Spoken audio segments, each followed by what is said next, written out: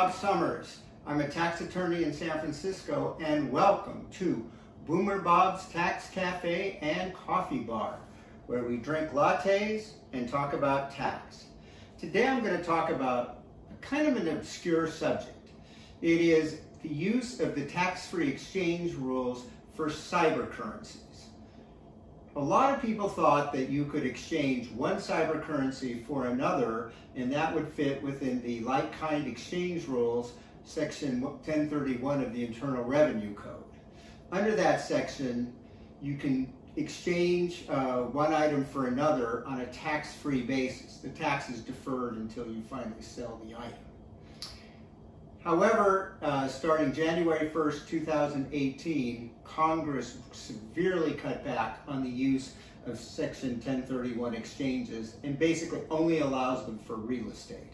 So as of January 1st, 2018, you cannot use that code section 1031 for exchanges or swaps of various cybercurrencies. All those transactions are taxable.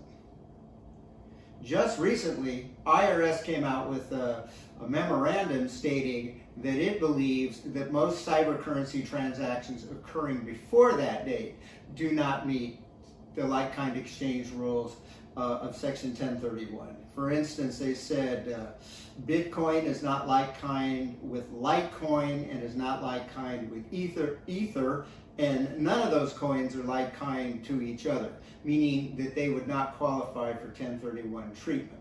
They said they have a fundamental difference in the way they function, and so on. The ruling is a little bit of a surprise because in the real estate area, 1031 is interpreted extremely broadly. You could take a piece of raw land and exchange it for an apartment house or an office building, and that's considered a like-kind exchange. But IRS has ruled that gold is not like-kind to silver, and a bull is not like-kind to a cow, so they have limited the exchange rules in other contexts. So, okay, so what do you do? Well, let's say you timely filed your tax return for 2016, that would be the, 2017, which would be the last year conceivably you could have had a like-kind exchange, and you filed your tax return on a timely basis. Well, and you reported your like-kind exchanges on the proper forms. Well, you're in the clear. IRS has 3 years from the date you file your tax return to audit you, and that 3-year period has expired or will expire within 30 days. So if you properly filed a tax return reporting the like-kind exchange issues, you're home free. The real issue is, what if you didn't report any of the exchanges on your tax return? Well, in most cases, IRS now has a 6-year statute of limitations, which puts tax periods 2015, 16, and 17 at risk.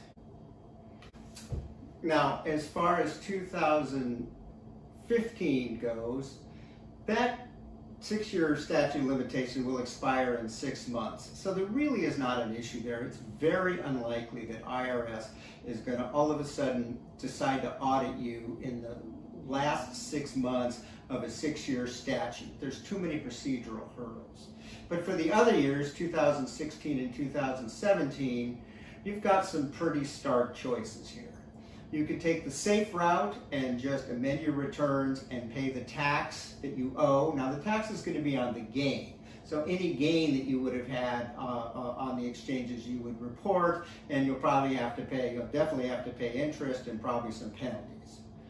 You could take a more aggressive approach, amend your returns, but treat them, the exchanges, as like-kind exchanges, and be prepared to argue against the memo that the IRS has written. After all, the memo is not law, it's just the IRS's opinion of what the law is. You give it great weight, but it's not legal precedent. The third approach is basically do nothing. That's not wise, especially if you have not reported your income. You really need to be careful on that one, because if there's any indicia of fraud or tax evasion, you're risking a lot by doing nothing. So in conclusion, if you've got cybercurrency swaps and you've reported them, don't worry about it. If you've got cybercurrency swaps, basically in the years of 2016 and 17, you'll have some tough decisions to make.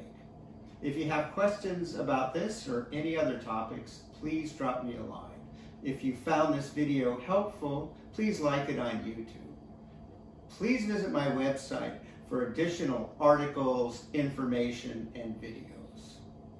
This is Bob Summers from Boomer Bob's Tax Cafe and Coffee Bar, hoping you'll visit me on my next presentation. Thank you.